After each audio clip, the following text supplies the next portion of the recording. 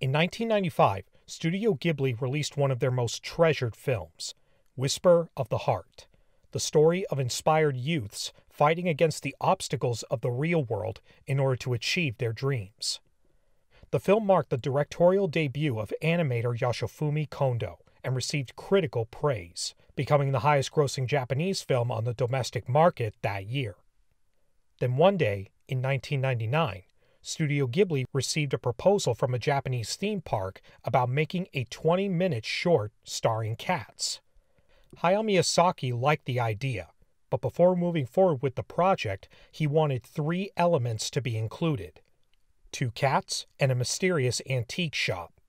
It was clear that Miyazaki had Whisper of the Heart on the mind. One of the main settings of the film was an old antique shop which also served as the home for 2 already established cats.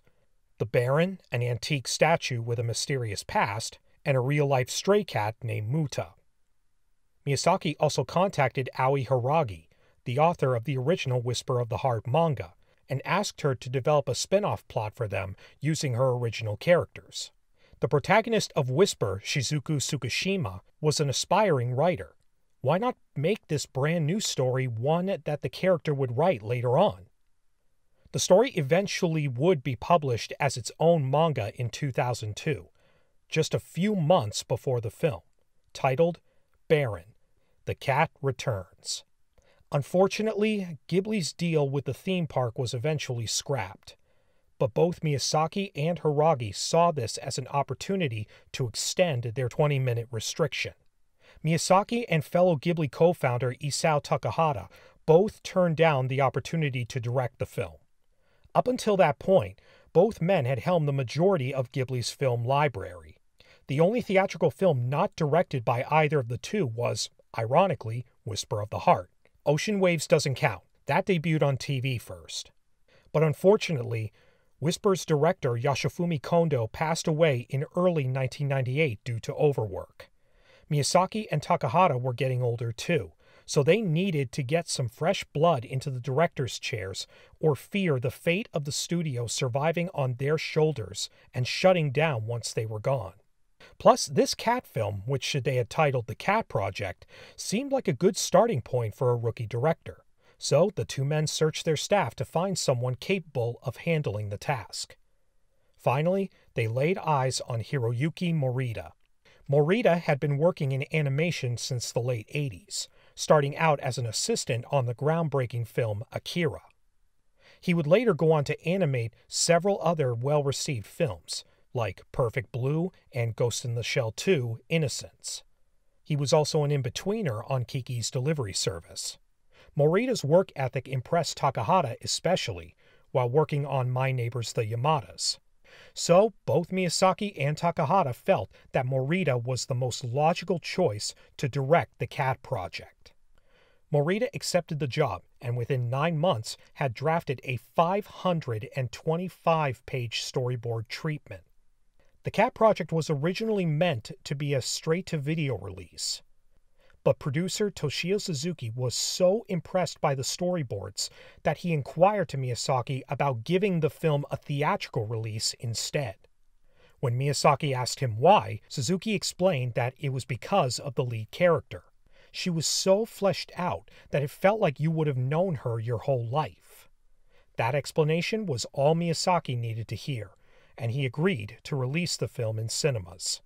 The Cat Returns was released in the summer of 2002 and focuses on the character of Haru, voiced by Anne Hathaway in the 2005 English dub. Haru is an insecure schoolgirl who is down on her luck. Things start to change, however, when she rescues a cat from being run over by a truck. But this is not just any cat, this is a talking cat. And not just any talking cat, the Prince of the Cat Kingdom. Later, the Cat King, voiced by Tim Curry, wishes to show his gratitude to Haru and arranges for her to marry his son.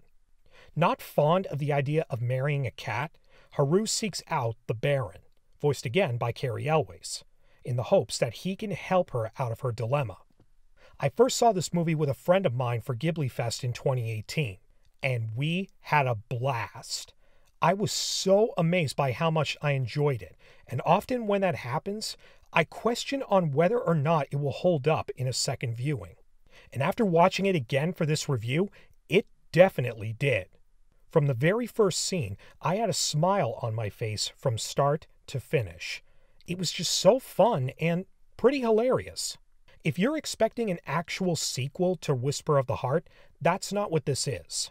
There is no mention of Shizuku or Seiji or any other characters from the movie. The only connections are the return of the Baron and Muta, voiced by the late Peter Boyle. He's my favorite character, and I have to say, it's a pretty fitting role for Peter Boyle. Cranky, but still funny. No one's impressed with your cheesy light show, okay? You're hearing voices? Check yourself into a loony bin. Whose idea was it to leave without me? I nearly got killed! The one common complaint I hear about this movie is the casting of Andy Richter as the voice of Natoru, even though the facial features of the character are clearly meant to be female. And that's a fair argument. But honestly, I'm not really bothered by it as much as many others. My main issue is the quality of the film. It does have a straight-to-video vibe to it, especially in the animation itself. It's not bad, it's just, by Ghibli standards, this feels like a step backwards. Very two-dimensional and flat.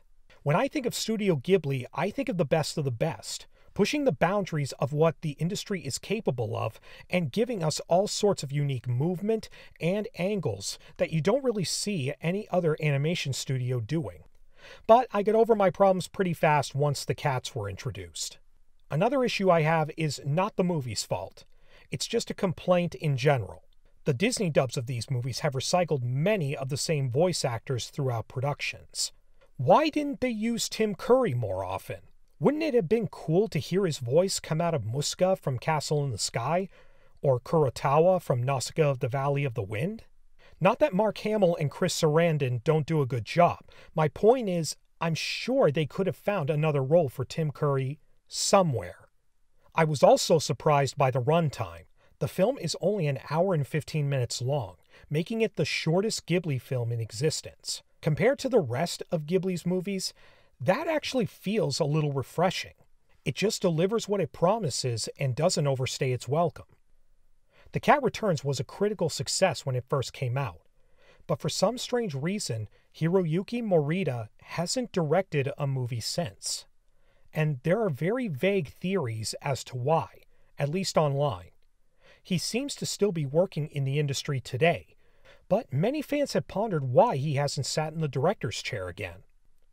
The Cat Returns was the very first Ghibli film to be released right after Miyazaki's groundbreaking Spirited Away. Could it be that, seeing the standard of what he had to live up to, Morita was too intimidated to direct again? Or could it be possible that he just decided that directing wasn't for him? I don't know. There are many theories out there, and we don't know what the future holds. But all that aside, The Cat Returns is an enjoyable film, and I definitely recommend it.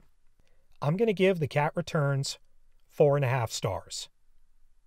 Guys, thank you so much for continuing to watch my videos. It really means a lot to me. And stay tuned for my next Ghibli review next month for the critically acclaimed Grave of the Fireflies. And if you like this, you can click here and subscribe, and I'll see you next time.